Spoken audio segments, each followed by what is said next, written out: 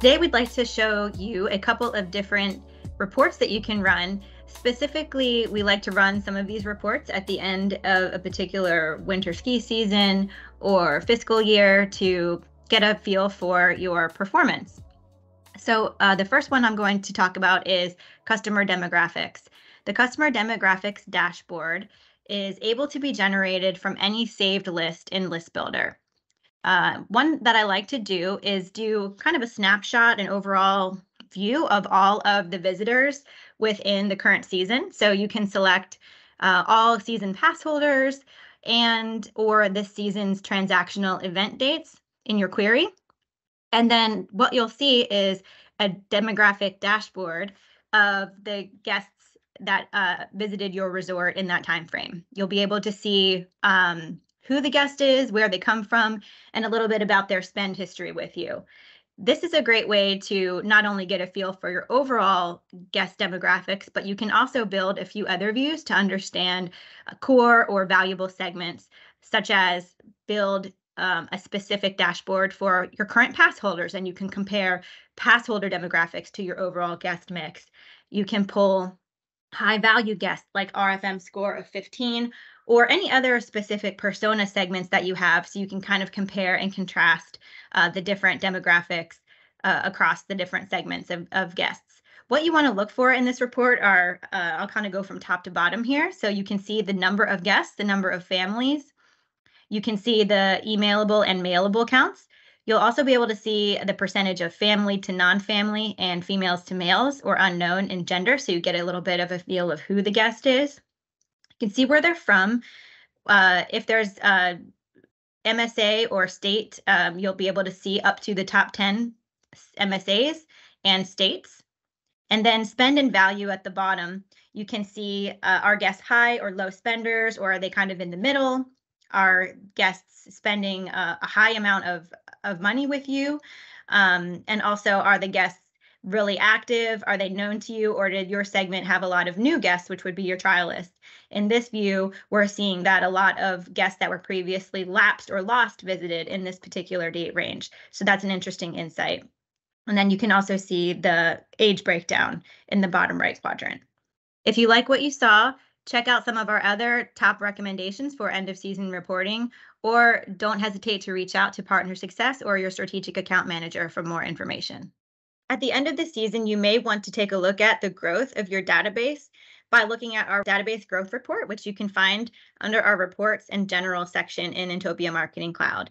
And this will show the growth of customers, emails, address capture, and phone number capture over the entire prior year of the date range that you put into the report. So you'll see total in the database plus the monthly, quarterly, and year-over-year growth for customers, but also for your email, address, and phone number capture rates. I really like to look at end of season reporting, and there's two specific reports I'm going to show today regarding email campaign performance. The first one is our email campaign dashboard. A lot of times our partners like to look at this report every week or every month, but I like to recommend pulling an end of season summary of all of the campaign performance this season to date. So whatever your season is, plug in the applicable date ranges. In this case, we're looking at the beginning of November through the end of March. And what I like about this report is it gives a really nice summary of not only how your campaigns did and all of the different KPIs, but how you paced compared to prior year in the year-over-year column. So it gives a nice comparison analysis as well as a summary of the season's KPIs. So what to look for here specifically, starting from the top, you can look at the quantity of campaigns plus the quantity of campaigns delivered. So did you have a % increase or decrease over the previous year? Was the email marketing channel leveraged more or less than previous year? So you can kind of follow that trend line. In the middle section under open rate and click rate, you can look at your engagement KPIs. So this is a great way to keep tabs on your overall health of your emails over the course of the year. Was the open rate and click rate trending up or down, and how did that compare with the prior year? The next section, you can take a look at your kind of negative KPIs, I guess I would call them, is, was the bounce rate trending down? Was the opt-out rate staying flat or trending down? So making sure that, your emails are making it to the inbox and that people are staying opted in. Conversion is covered towards the bottom of the graph. So was your overall attributed revenue to email up or down from the previous season? And also keeping tabs on your ROI, the return on investment stats. Was the clicked revenue per email and the earned dollars per email up or down compared with previous? And over on the bottom right, I always like to highlight and take a look at what were the top 5 revenue generating emails of the season and make sure that these ones are in line with the core promotions that you were running, that they're in line with your expectations. And if there is a campaign that you would expect to be here and it wasn't, maybe taking a deeper dive into, why was that?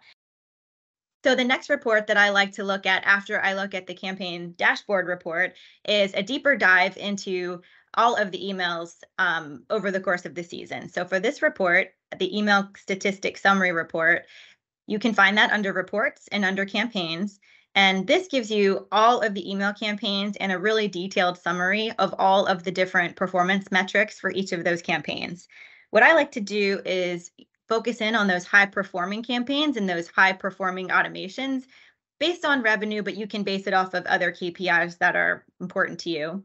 You can take this campaign this campaign statistics report, pull it into Excel, add a filter tab to the header row there, like I've done here. And this is where you're going to get a great deal of flexibility. So you can sort the types of campaigns by campaign name. So you can pull together anything that you've labeled as, program or automation and look at high performing automated emails or lifecycle emails.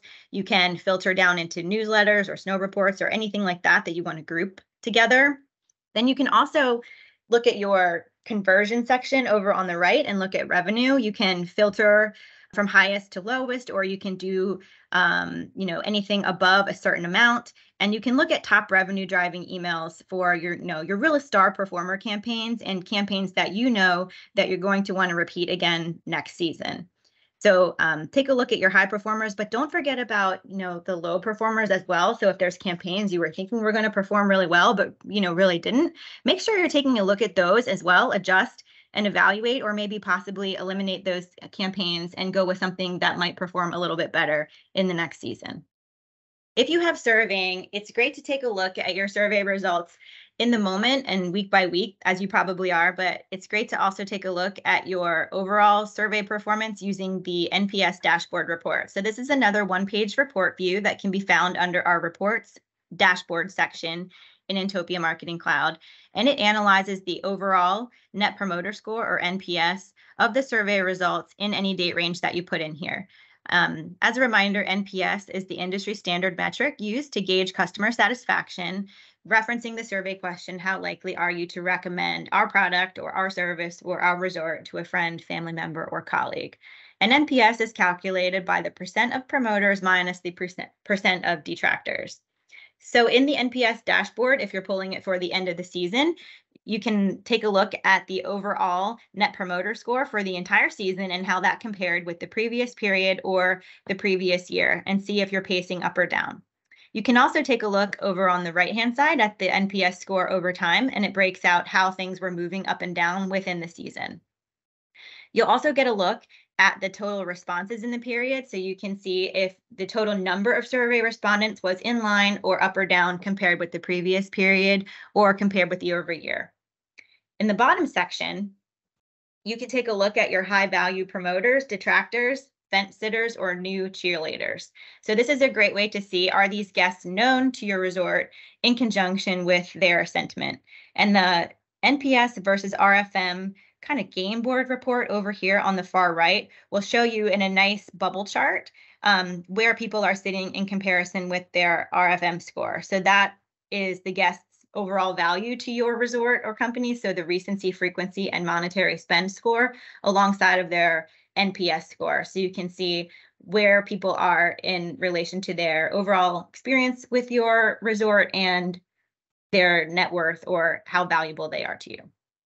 Another report you may want to look at the end of the season is your lodging pace report. So this report's located under reports under the dashboards tab. And this report analyzes year-over-year performance for total revenue, total reservations, and total room nights.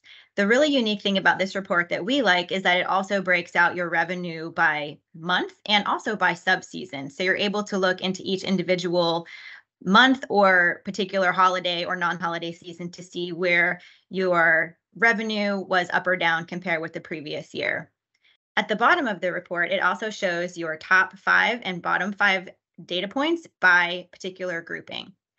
This report is great because it shows advanced booking behaviors, year-over-year pacing trends, and it also lets you customize your export based on different areas that are important to you. So these results can be grouped not only by the market segment like we have here, but you can also show overall top 5 and year-over-year change by state, by metropolitan statistical area, property, or source of business. So this report really gives you a lot of different pivots that you can take a look at depending on what you're looking for and what your reservations team is looking at. Another report that we really like for lodging is the booking window reports. So this report can be found under our reporting tab under the lodging specific area. And this report shows the number of reservations booked during a particular time frame prior to the stay. So this really dives a little bit further into the advanced booking window. And again, this report can really be broken out not only by region, by MSA like we have here, but the results could also be grouped by guest rate, by city, by country. So you can move this data around so you can look at your advanced booking window in a lot of different ways. In this way, it kind of complements the lodging pacing report that we had earlier by allowing you to take a deeper dive into the advanced booking window and average daily rates, total number of rooms, and total number of bookings for each of the advanced booking windows.